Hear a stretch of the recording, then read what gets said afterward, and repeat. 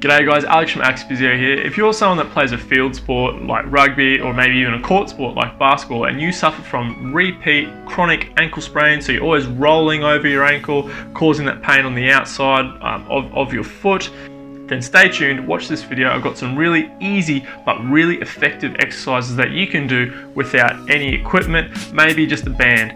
This way you can do these exercises at the field, at the court, so that you're not having to find that time later in your week to get that rehab done. So once you finish your session, you can just do 10 minutes of some quality ankle rehab that's going to help prevent ankle sprains in the future. This video starts from early exercises that you can do if your ankle's really weak or you've recently just sprained it, all the way up until high-end rehab that's towards the back end when you're trying to get back into sport, or you're really just trying to get that ankle really explosive and strong and resilient to those ankle sprains when you're playing your sport.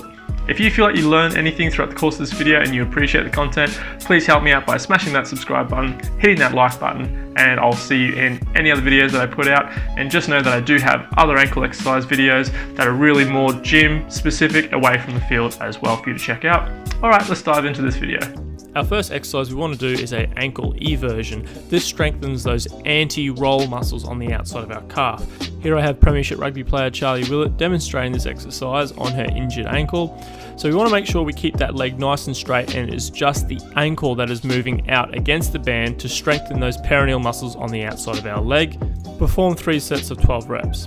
Now, the banded mobility is really important to restore ankle mobility. If you've got really stiff ankles and your knees can't come over your toes, the ankle compensates in a way which actually promotes further sprains through lack of mobility, as the ankle joint starts to compensate by moving a bit more laterally as opposed to being over the toes, and this promotes further sprains. This exercise can be done in 2 ways, in that kneeling position or standing, making sure that you're slow, you're getting your weight over your toes, and that band is just helping to promote that ankle joint to roll backwards, as this will allow your knee to go forwards, which is the mechanism of the ankle joint. In that sort of hinge area, we pull back at the ankle, we lean forward with the knee, and this gets that ankle dorsiflexion range back, which is really important to help prevent those ankle sprains. It is of the utmost importance that we strengthen up our calves. Put your hands up against the wall or have a partner, raising up and down, keeping that knee locked and strengthening that calf with a basic single leg calf raise is a good way to do it. You can add weights by holding a dumbbell.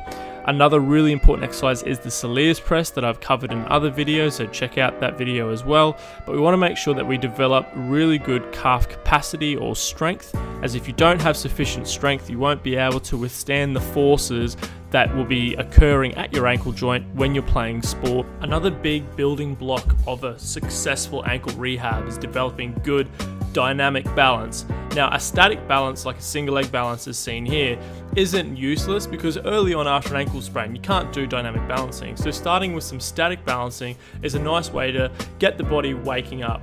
Now, we can go from eyes open to eyes closed as seen here, and 3 sets of 30 seconds to 60 seconds is a nice place to start. A combination of strength and balance is toe walking, forwards and back. 3 sets of 15 meters is a nice way to get a little bit of balance plus a little bit of strength.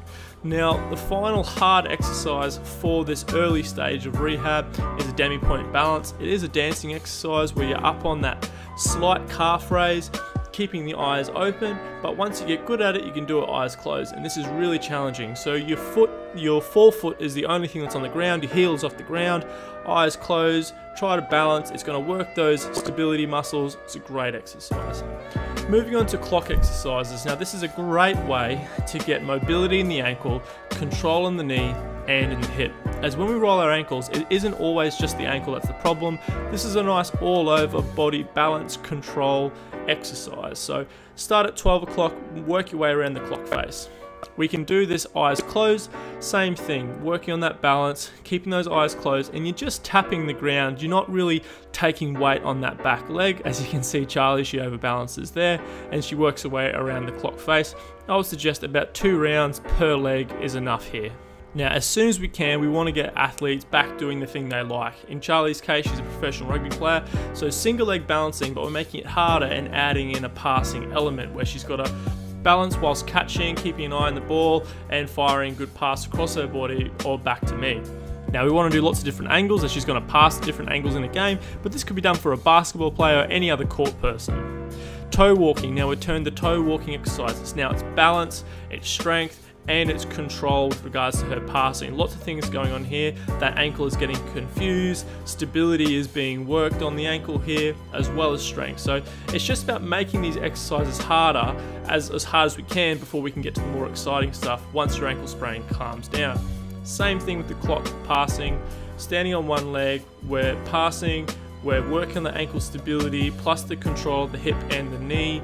Lots of things happening here. It's a really great static balance exercise that can be done whilst that ankle is sort of a little bit sore and not ready for running or impact type work. So once we can start impact work, I love pogos. Hopping on the spot, it gets impact into the ankle joint, but it's less severe than running, so it's much more tolerable.